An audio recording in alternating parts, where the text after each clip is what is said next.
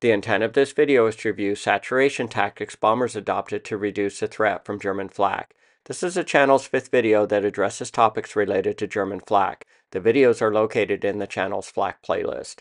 This page from an August 1945 Headquarters AAF intelligence report titled Flak Neutralization outlines steps bombers can take to reduce the threat from ground artillery flak. Item G lists saturation of the integrated air defense system. Saturation of the gun systems is defined on this page from a May 1945 21st Bomber Command Air Intelligence Report. Have the maximum number of bombers pass over the minimum number of firing flak batteries in the shortest time. One saturation technique is to reduce the distance between the bomber formations or trail. This page from a 1945 Army Air Forces Evaluation Board document titled 8th Air Force Tactical Development illustrates a 6-mile trail distance of the 54 bomber combat wing that was active during most of 1943. Saturation of the flak batteries is one of the most important, if not the most important, countermeasure tactics bombers can take to reduce losses and damage. The effect of reducing the formation trail distance is shown on this Case 1 graphic example. 11 bombers are flying in a tight squadron, arranged in these positions. The attacking force is made up of 10 squadrons total, with each squadron following in trail by 15 miles. The flak battery guns are located here, and the larger circle represents the gun's effective range. The 10 squadrons are flying in the direction of this arrow. The first squadron comes under flak attack at point A, and the flak guns continue the attack until the formation is out of range at point B.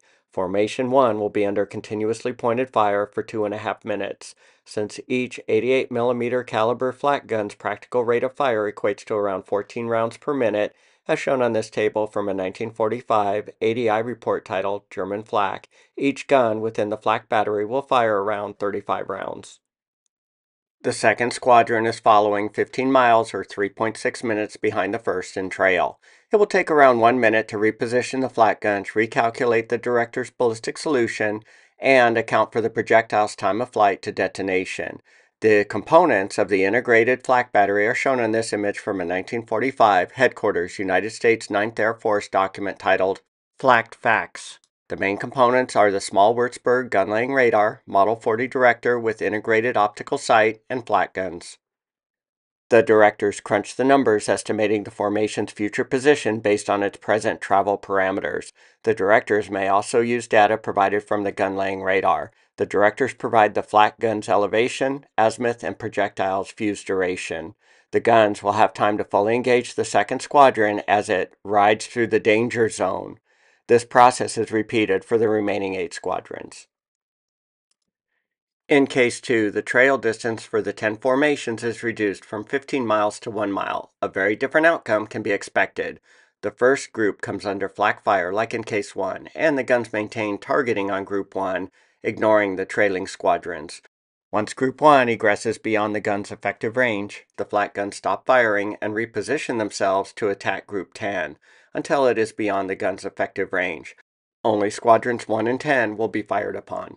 The formation with trail distances of 15 miles were under attack for around 25 minutes, while the same formations with reduced trail of 1 mile were under attack for around 5 minutes, or 20% as much. This page outlines some disadvantages of flying with a shorter formation trail from a December 1944 Air Defense Division document titled Air Defense Review.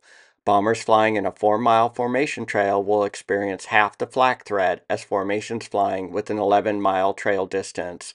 This is one reason why the 8th Air Force's formation trail distances dropped from 6 miles in 1943 to 4 miles in 1944. The formation size also decreased from the unwieldy 54 aircraft combat wing to the manageable size 36 aircraft group. Ground flak guns will not be able to engage follow-on formations due to the new target transition time required. The disadvantages of tight trail include prop wash hazard, increased susceptibility to mid-air collisions, and air-to-air bombing. These issues can be mitigated with training. The Germans' response to saturation tactics are described on this page. Bomber saturation attacks were of great concern. If a saturation attack was expected to occur, the flak defense commander would orchestrate the gun's firing order. If the formation's trail was at or under 1 minute in duration, the guns on one side of the bomber's line of approach would engage the even formation, whereas the flak guns on the opposite side would engage the odd formations. This map shows the flak batteries protecting a German target. If the target is a Sloina factory and the route of the bombers is along this line, the flak batteries on this side would attack the odd trail formations, and the flak batteries on this side would attack the even formations. Saturation of the target had the effect of splitting the ground defenses by reducing the gun's combat effectiveness in half. Under visual conditions, the lead bomber was selected as a flak aiming point. Bomber crew morale would be affected if the lead bomber was lost. The formations may be in disarray. An alternate plane would need to take over as the group lead. The formation's lead plane is easiest to see and target. This page summarizes the results of a real-world case study regarding the effect of saturation tactics on bomber losses from a July 1945 20th Air Force's Air Intelligence Report. B-24s from the 7th Bomber Command flew 2,203 sorties against Iwo Jima. The formation's trail duration varied during the attacks under near-identical combat conditions. For formations with trail durations more than 2 minutes, the damage rate from flak was 20.3%, whereas the damage rate for formations with trail durations less than 2 minutes, it was 11.6%. Other observations of the study: for formations with trail over 2 minutes, the damage rates of the first and second formations were the same. This implies the guns concentrated their fire equally on both formations. For formations which were spaced at durations less than 2 minutes, the damage levels of the second formation was 40% of the first formation. This implies gunners could not redirect their guns on the second formation with equivalent fire as the first formation. A reduction in trail reduces flak exposure. The duration from the first to last bomber over the target should be as short as possible, as discussed in this 1945 Flak Intelligence Memorandum No. 9. This is the single most effective passive tactic bombers can adopt in reducing flak losses and damage by saturation of their defenses. Decreasing formation trail from 2.6 minutes to 0.2 minutes reduces the flak hazard by 88%. This page from a post-war 1945 AAF Evaluation Board document titled Flak Defenses of Strategic Targets in Southern Germany lists the 3 factors as to why German flak failed in stopping the bomber offensive: high-altitude bombing of targets, saturation of flak defenses by large formations, and radar countermeasures.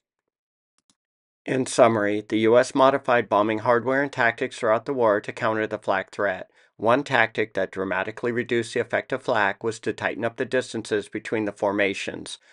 Operational data showed that reducing the trail distance to less than 2 minutes reduced bomber damage and losses from flak by half. Reducing the trail distance even further down to 1 mile reduces the flak hazard by 88%. Saturation of the target area by trail reduction is listed as one of the top 3 flak reduction tactics. If you've enjoyed this flak threat reduction by target saturation deep dive and found it worthy of your time, please consider commenting, liking, and/or subscribing to the channel World War II U.S. Bombers.